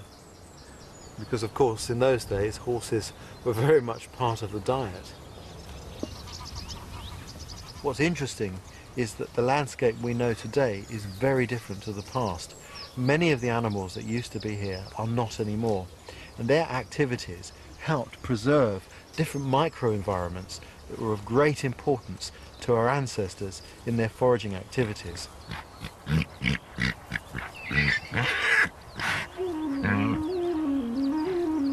These horses aren't wild, but they're as near as you'll find today, a breed similar to the tarpans of old. I was watching the horses eating here a few minutes ago, and it's really interesting to see not the things that they've eaten. There's no surprises there. They're eating the young shoots of the reeds, they're eating the young shoots of the greater reed mace. But what they are leaving is this, which is iris, which is poisonous. So you can see already their selective grazing is going to have an impact on this environment of what plants remain here and those that don't.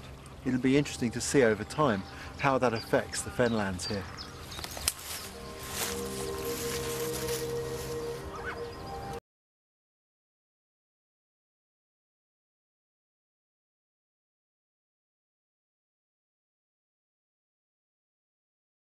To live with change. Marshes naturally dry out, becoming moist woodland, but grazed areas remain open and often flood, attracting wildfowl.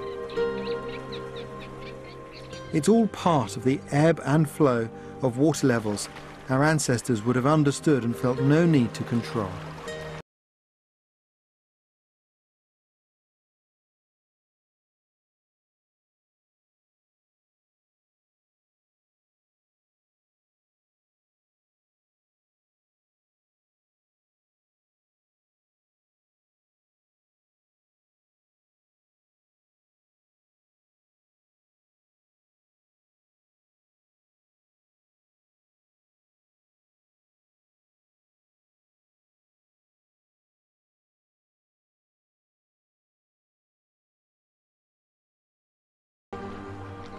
beaver coppice the woodland edge and create waterways through it, making flooded forests which have an abundance of wild foods, especially in the spring.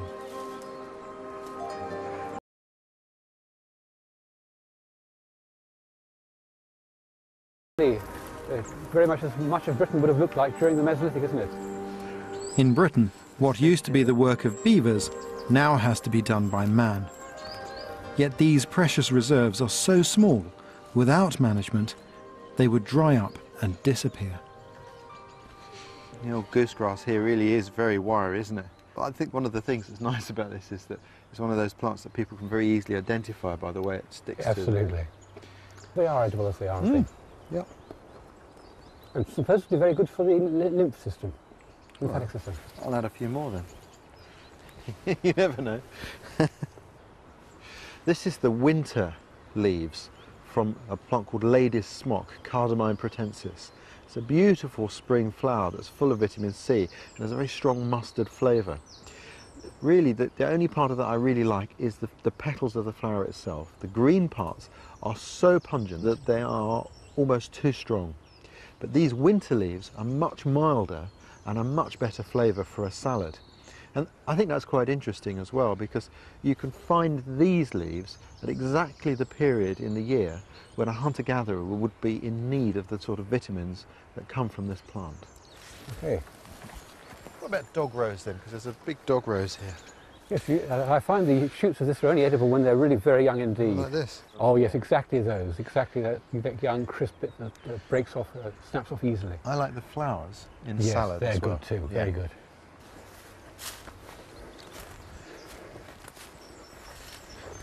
This is my favourite flower, Gordon.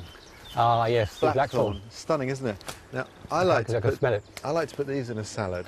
They've got that real almond flavour. Yes, the bitter almond, the cyanide.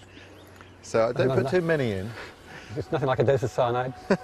Give it a piquance. But it's a very strong flavour, isn't it? It is really is a strong almond flavour. much stronger than hawthorn. Yeah. Yeah. There's no doubt about it. Wild foods can be dangerous, so don't gather what you don't know. But with experience, every step reveals other potential flavours. Got some chickweed here, Gordon. Oh, I wonder which sort we've got. Wood chickweed, identifiable by 3 veins on the underside of the leaf, is delicate but tasty. Celandine flowers indicate small tubers that will later be ripe for roasting. The aromatic wild garlic is a plant whose leaves, flowers and bulbs are all edible.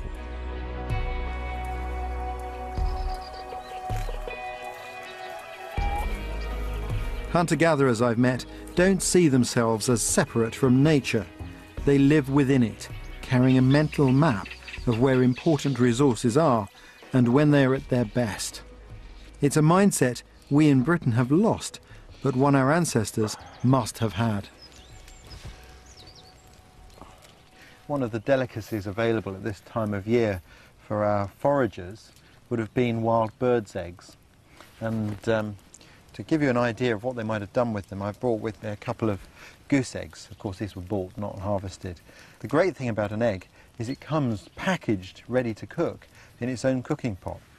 And what I need to do is open it up. If I put that in the fire as it is and cook it, it will explode, and we want to try and avoid that at all costs. So what I'm going to do, in the blunt end of the eggshell, I'm going to use a knife. They would have used obviously a piece of flint. I'm just going to tap with the knife and break a hole in the top of the egg, which is just slightly over a centimetre in diameter. If you make it too small, the hole heals over and then the egg can burst again. And that egg is now ready to cook, you can see there. And the way I'm going to do that is just going to nestle it into the embers of the fire. The fire's quite hot, this fire. Move the burning sticks away a little bit and rake some embers up around that.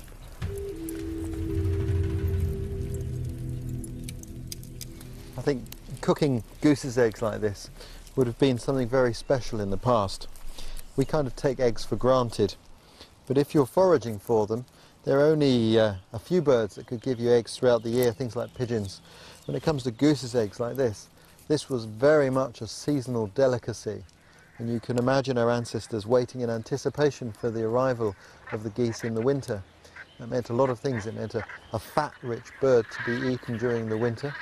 And then when spring came along, they'd have been watching very eagerly, maybe the children out looking, gathering the eggs, bring them back and cook them.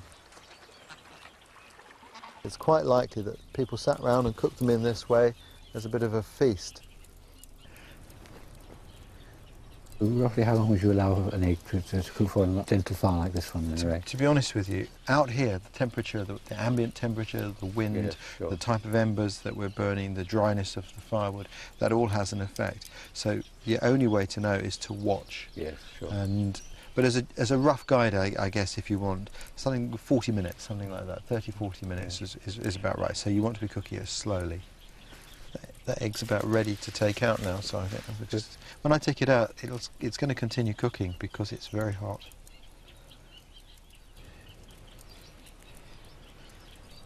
I'm glad you're pointing at yourself, right? Oh. No, pointing at you. If it's going to go off, might as well go off in a useful direction.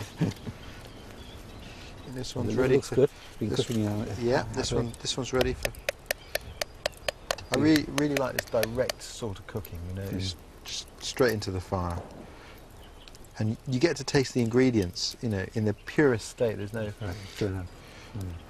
And there we are. Look, Excellent. nicely cooked. Looks yummy. Thank you. That's good. In fact, I'll tell you what I really like. I like these, the flowers, especially when they're at this point when they haven't quite opened.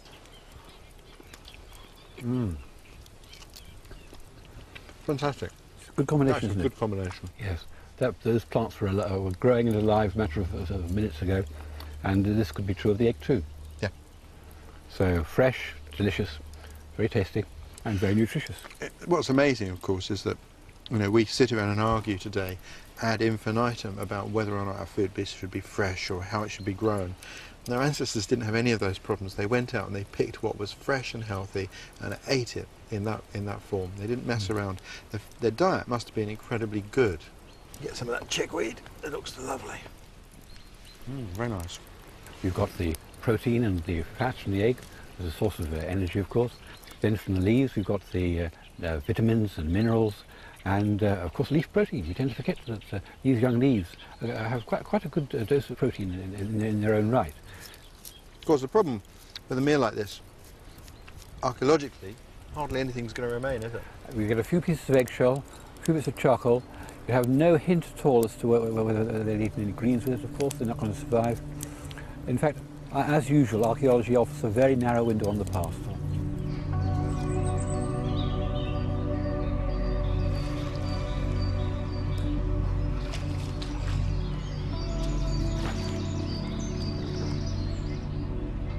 Archaeologists have found evidence of our ancestors eating adult wildfowl, which suggests they hunted on estuaries and inland lakes. And paddling a canoe is a timeless way to explore these still waters.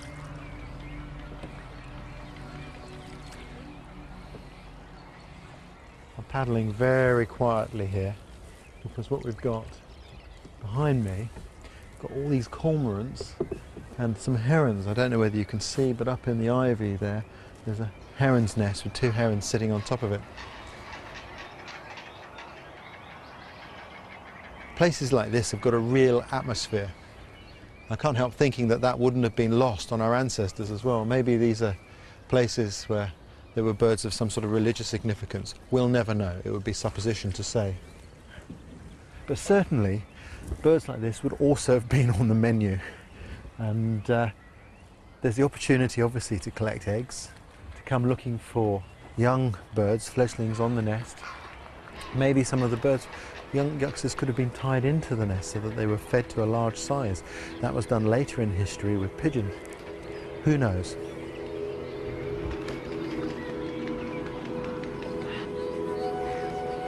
What I like to think is that our ancestors, like many of the native people that I've worked with, would have had a detailed knowledge of how many eggs they could take from the nest so that they didn't overexploit the resources that nature provided them. And that's one lesson we could do with remembering today.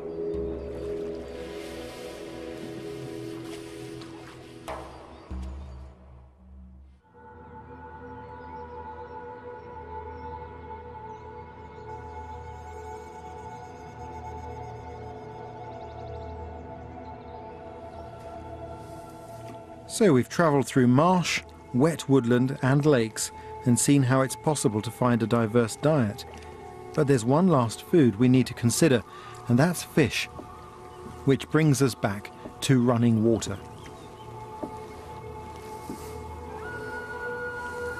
Rivers are the hardest wetland to revisit because they have been so altered and abused by history. But here it's different. This is the Ardèche River in the south of France. We've come here because there's a sense of wildness here you just don't get on British rivers. More than that, there's a strong archaeological heritage. All through the Stone Ages, the Old, New and Middle, people have lived here in this valley, making their living from this landscape.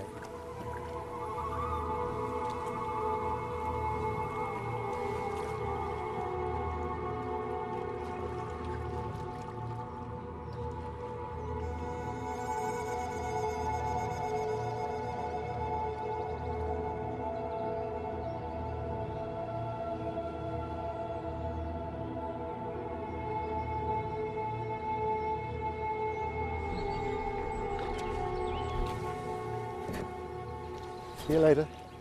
See you later, Ray. The Ardèche Gorge has the feeling of a forgotten world, with bankside plants which Gordon is keen to explore. The river cuts its way dramatically through a limestone plateau. Over thousands of years, it has deepened this gorge, so that today, the Stone Age cave dwellings of the past are found high up on the cliffs.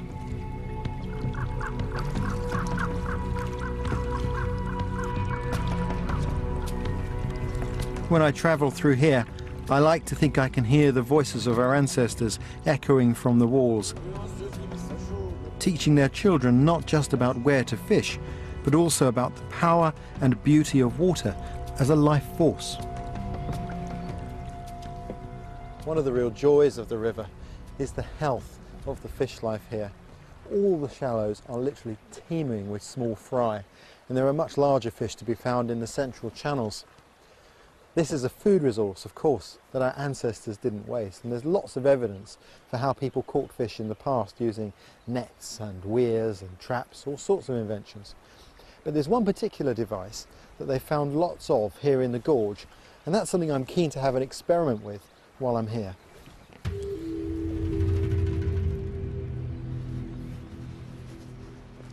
All through this gorge, there's plenty of evidence for the use of harpoons in the archaeological record. The points are made from red deer antler. It's a splinter split away from the main part of the antler itself. We don't know how they were actually attached because the spears don't survive. I've made my best guess here based on similar harpoons I've seen in Australia. But the interesting thing isn't actually how the spears are made or even how they're thrown. The interesting thing is knowing the light conditions so that you can see the fish, knowing the right weather conditions to go hunting, the right place. Those are the keys that make this technique successful or make it fail. And of course that knowledge no longer survives. So this is going to be a really difficult and interesting experiment.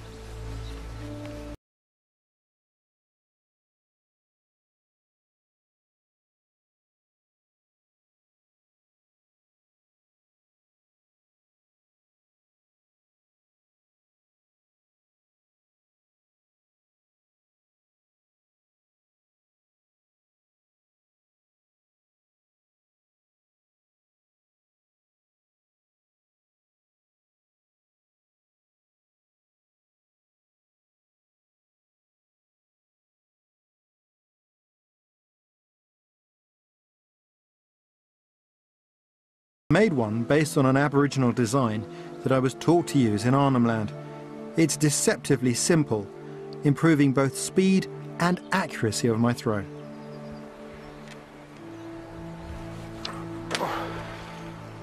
No. But it doesn't guarantee success.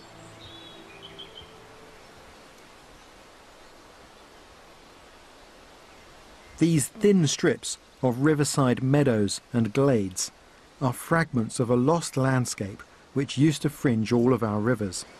When farming began, it was these areas which were amongst the first to be cleared, so it's a rare opportunity for Gordon to investigate this ancient habitat and the wild foods it provides. Now here's a plant worth having. This is a plant called the salad burnet. It's certainly more chewy at this time of year than it is earlier in the season, but fairly bland, a slight bitterness to it, so good eating as a salad. We gather a lot of this, I think. Well, here we have some plants familiar in Britain, thyme. There's the same lovely smell, and it's obviously with fairly bland fare sometimes, these flavoursome plants would be very important to hunter-gatherers, and to perk up the appetite and make the eating experience all that much more pleasant. In fact, virtually everything around here is edible in some way or other. With his detailed knowledge, Gordon can see the landscape as a living larder. Even though wild foods seem plentiful here, we've got special dispensation to forage in this wonderful reserve. Well, here's something worth having. When you want a sugar rush, and I must admit I'm a bit peckish now, let's see. These are really good. They're so sweet. They're very sugary, these flowers of the false acacia, and it's really good. Excellent.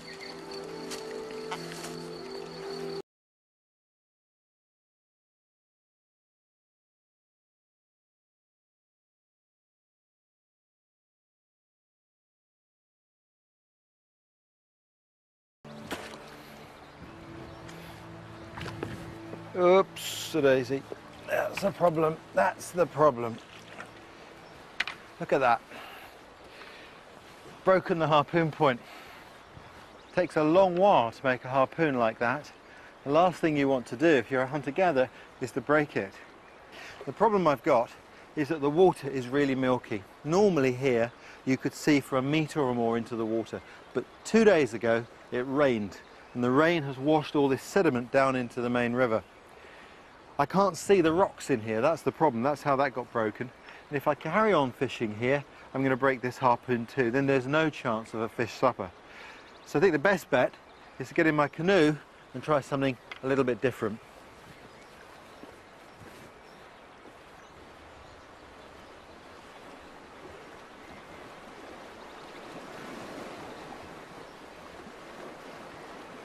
My canoe is a silent platform, taking me closer to the fish.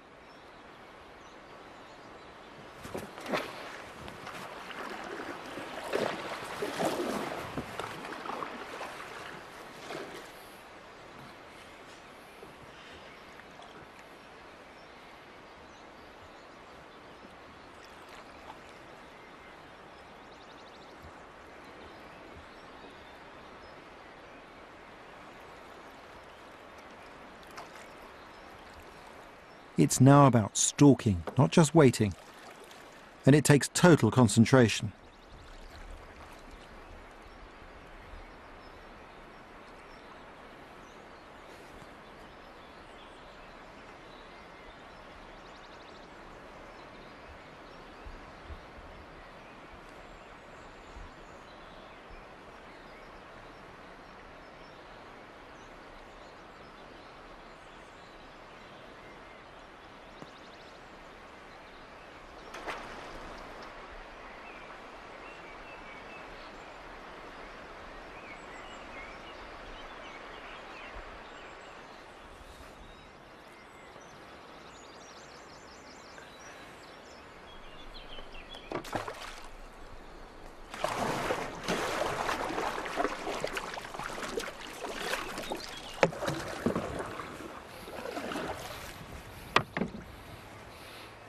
Got one.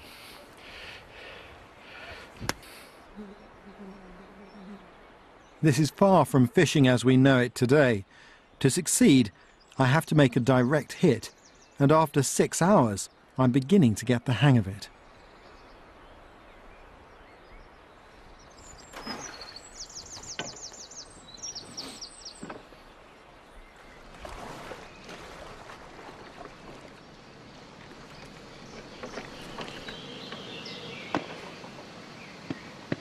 With 2 fish for supper, my journey is almost complete, and I've gained new insights into our hunter-gatherer past. Well, I had some luck. Well done, yeah, it's fantastic. So we've got a couple of fish. One's a trout, what's the other? There's a chub, I think. Let's have a look. Look. Oh. That's gone. And I've lost one barb off this one as well. So they're fairly fragile. They're very fragile. But what I am impressed with is how well the binding has held up.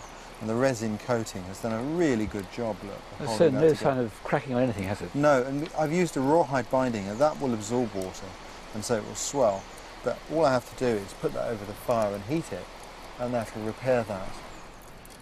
I saw much bigger fish, but I'm afraid my aim isn't as good as it should be. And so I managed to miss those. Well, it's just remarkable with murky water that you should have this success. Yeah, it was very milky water. But it just shows how, you know, a day's rain can spoil your food supply. Yes, that's a lesson, isn't it? Yeah. How have you got on? Well, the meadows that you pointed out to me was really quite remarkable. I'd say half the plants produced something edible. Really quite amazingly productive. Above all, they had these aromatic plants. Not just the majorums, but also these thymes, really nice, very fragrant smelling thymes. Smell those. Oh, that's fantastic, isn't it? Really you good. to dry that and put it with some right. meat, don't you? And for salads, we've got the salad burnet, of course, the same as we get in Britain, and a bit chewy at this time of year.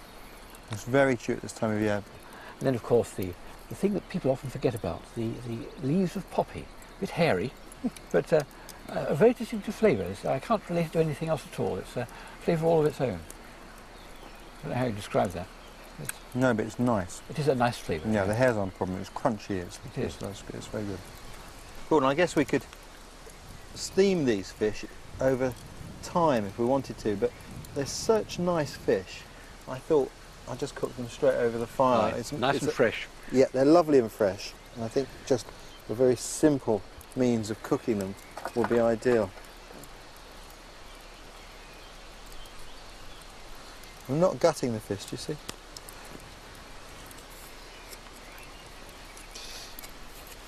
They look nice. They look good, don't they? I'll fix this spear up a little bit. When I've been spearfishing with Aboriginals, the other thing that they do is that they will straighten their spear like this each day. In fact, they say that a spear needs to be taught to be straight every day. Really? So it's an ongoing process? It's an ongoing process, and even though this stick's a year old, you can still start to straighten it a bit.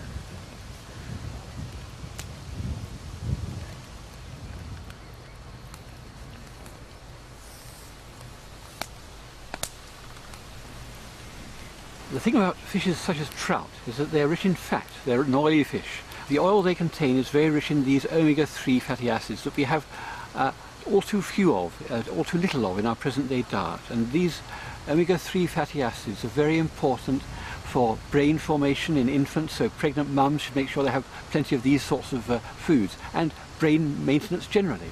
The thing about the Mesolithic people is that they had a pretty good diet, the omega-3, far better than what we get today. Here you go, Gordon. Fresh from the river.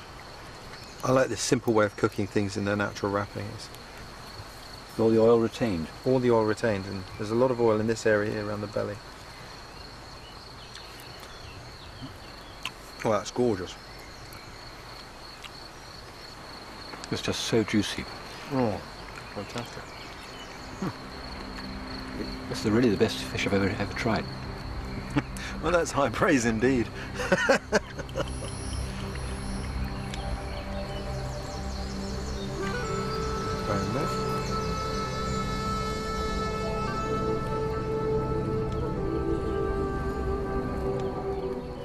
There's absolutely no doubt about it. Wetland habitats were once incredibly important for our ancestors. In those environments, they found an abundance of food and other resources. One of the most frustrating things for us has been trying to picture what those wetlands look like, because over the past few thousand years, the agricultural and industrial processes have so transformed our waterways as to make it almost impossible to imagine how they once were. I think we've lost a respect for one of the most elemental and important forces in our lives, water.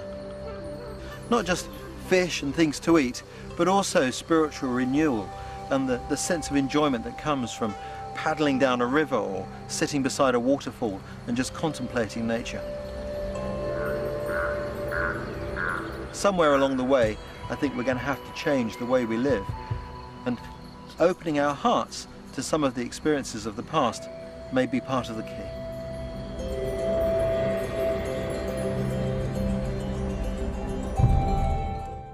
More wild food on offer next Wednesday at 8. And can the right diet keep us sexy? Vic Reeves and his wife attempt to find out in The Truth About Food tomorrow night at 9 here on BBC Two.